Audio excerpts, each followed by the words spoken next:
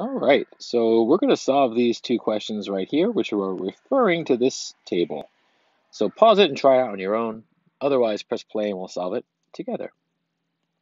All right, let me clear this off here. In the first question, we're told that a voter is picked at random, and we're also told that they're 21 years old and that it's a he. So these are called conditions in probability. The conditions we're told is that they're 21 years old and that they identify as he. So we want to know then, what would you expect essentially? Would they indicate that they want to build a new high school, yes or no? Well, in conditional probabilities on tables, you start to look at certain rows, in this case this one, and columns, in this case these two right here. And what we see is that we're really dealing with a population of these 37 males. They're both males and in that age group right there. So that would give us a total population of 37.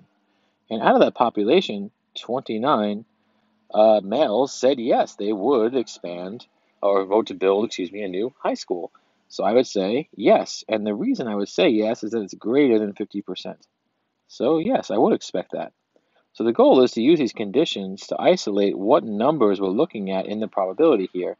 And I have a typo in this spot. I'm just going to cross it out. It should say 7. In the next situation, they ask if the person's 55 years old, okay, that's our first condition, would she indicate that the town should build a new high school? So now we're looking at this and, right, oh, not that. We're looking at this right here and that they're female. And that brings us at these intersections here. There are 71 females that we're looking at. And out of those 71 females, 36 said they would. So, clear that off.